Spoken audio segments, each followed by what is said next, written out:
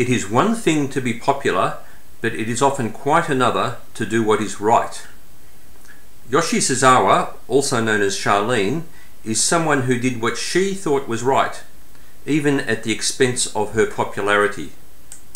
Welcome to the channel, everyone. My name is Ian Yarwood and I am a lawyer here in Perth, Western Australia. Sharlyn had reportedly been at a Koh Tao party on the night of the 17th of June 2004 and was in good spirits. She vanished on the 18th of June 2004. Searches were conducted for her and her body was eventually found outside in the jungle on the 25th of June 2004. Her body showed signs that she had been dead for some time and that some of the wildlife had pecked at and chewed on her remains. At this time, the widely held belief on Koh Tao was that Sharlyn had been murdered.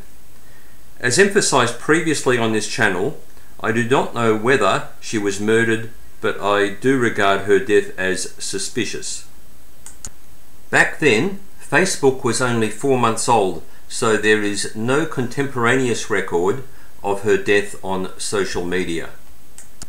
For many years, Sharlyn had been in a de facto relationship with Michael Spjuth, the founder of Big Blue Diving Koh Tao, and one can easily imagine that they were living the dream together.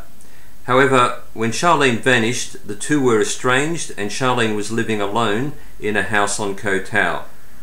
Michael was reportedly in a motorbike accident in late December 2021. Koh Tao is an insanely secretive place, so there are some reports that the accident occurred on Koh Tao, yet other reports that it occurred on Koh Samui. Nevertheless, the best information I received was that in late December 2021 at the Bangkok hospital Koh Samui, it was discovered that Michael had no brain activity. In other words, he was brain dead. In most jurisdictions around the world, brain death is the definition of death accepted by both the medical profession and the legal profession, as there is no recovery from brain death.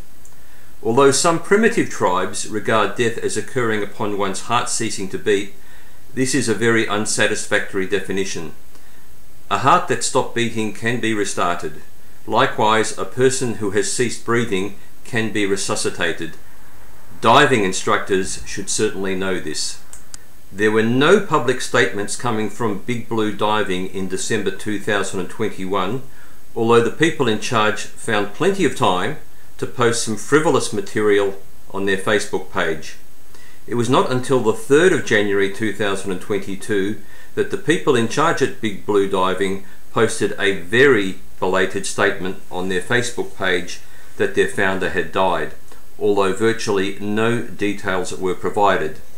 The statement referred to Michael's date of birth and gave a date of death as the 1st of January 2022, although as previously mentioned, if Michael was brain dead in December, then that is when he died. The Big Blue Diving Facebook post has triggered a huge reaction in the past few days. It generated over 1,000 reactions, over 50 shares and attracted over 200 comments demonstrating that Michael was a very popular and much loved individual.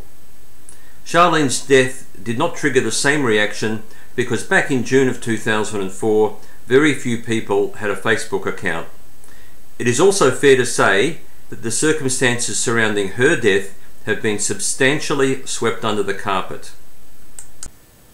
Like Michael, Sharlyn was also a much loved individual, but she also did what she believed was right, which could bring her into conflict with some people. She was an environmentalist and was actively involved in the Koh Tao Dive Operators Club. Sharlyn also sought to protect female Japanese diving students participating in the Big Blue Chaba program which she ran. It was an open secret on Koh Tao that Sharlyn became most vocal when she felt that not enough was being done at the dive school to protect those female students. Hopefully, as people are paying their respects to Michael, they also spare a thought for the memory of Sharlyn, because unfortunately There are too many people trying to erase her memory and the circumstances surrounding her death. Unfortunately, many people with Koh Tao connections display a visceral hostility to the truth if it involves bad news.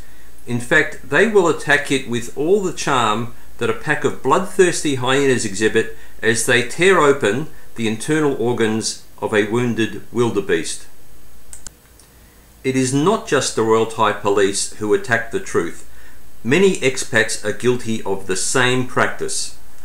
Many outside observers wonder why so many tourists and Koh Tao business owners meet an untimely death on the island. Those observers should consider the propensity on the island to sweep the truth under the carpet and shoot the proverbial messengers.